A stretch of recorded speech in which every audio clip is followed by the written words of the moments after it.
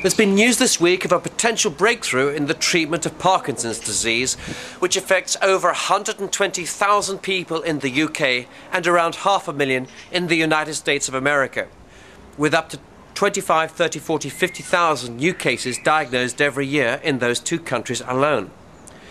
Parkinson's disease is a disorder of movement, and it's caused by a shortage of dopamine in the brain, which means that the person has involuntary movements of various kinds, shaking, and sometimes finds it very difficult to move at all. There's a kind of stiffness or locking up.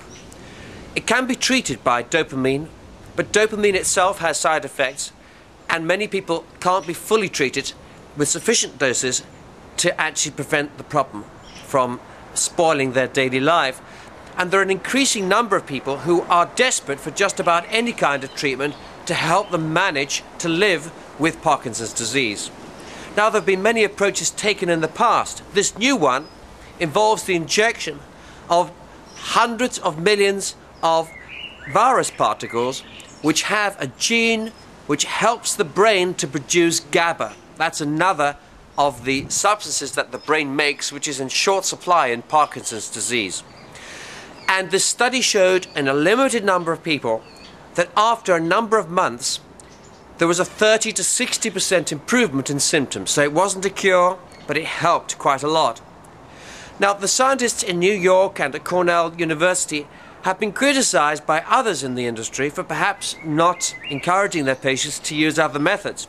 And one of those other methods involves the use of very tiny electrodes into the brain to stimulate parts of the brain that control movement in an effort to try and rebalance this chemical structure that is getting into such a problem in people with Parkinson's. Now, quite honestly, putting electrodes inside the brain is quite an invasive process.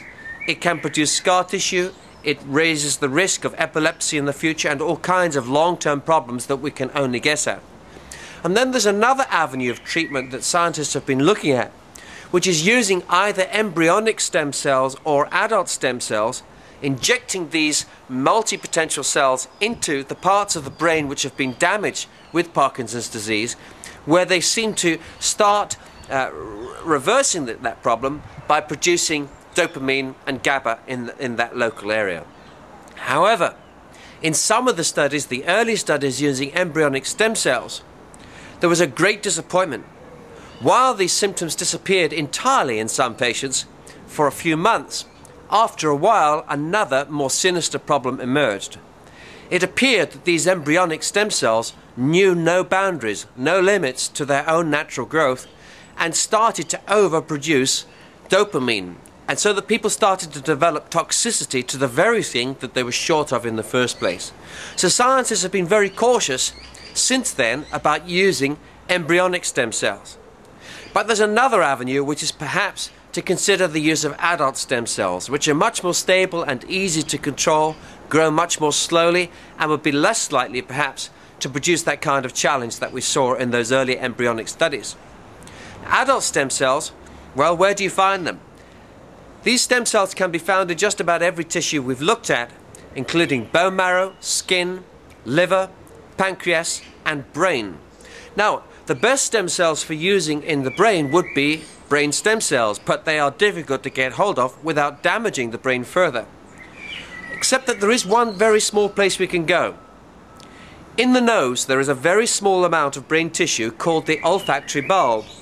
It sticks out of the brain. It comes down through a tiny little hole between the part of the brain cavity which holds all the brain and the nose itself.